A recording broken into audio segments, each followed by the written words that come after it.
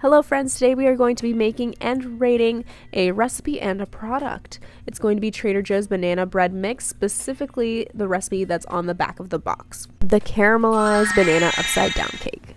Plus a small bonus review of this shape and bake that I got because I did not have a springform pan on hand.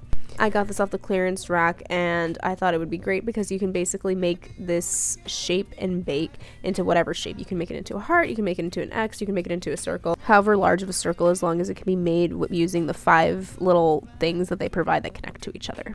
I was able to make between an 8 and a 9.5 inch circle with my connecting pieces, and I poured in my melted butter and my sugar.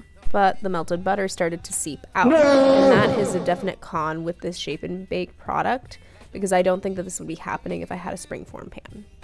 Moving into the recipe review, I did have a difficult time cutting up the bananas to the appropriate thickness and then actually laying them out to make it look nice at the bottom.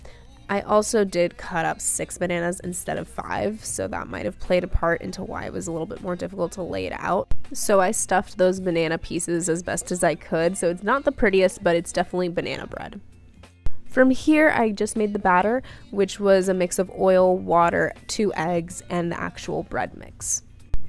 In making the batter, you're pretty much already done with the recipe. So the ease of the make and bake, I would say, is about 4 out of 5.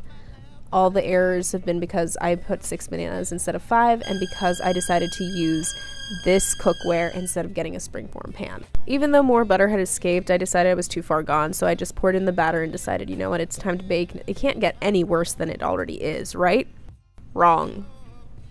While the cake was baking, more of the sugary butter or buttery sugar escaped, not only off the shape and bake, not only off the baking sheet, but onto the bottom of my oven.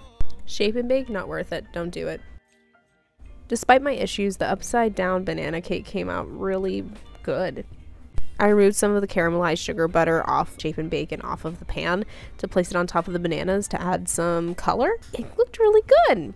Now, I'm not a huge fan of banana bread in general, but I would give this banana upside down cake a solid 3.5 out of 5. Fair warning, the bananas do make the bread moister than normal banana bread. I would totally be down to make and bake this again, just in a springform pan and not in the shape and bake. If I were to make this recipe again, I would bring the number of bananas that I put into the recipe down and possibly decrease the amount of sugar so I could decrease the calories. This recipe is sitting at about 3.34 calories per gram. Nothing too bad, but worth sharing.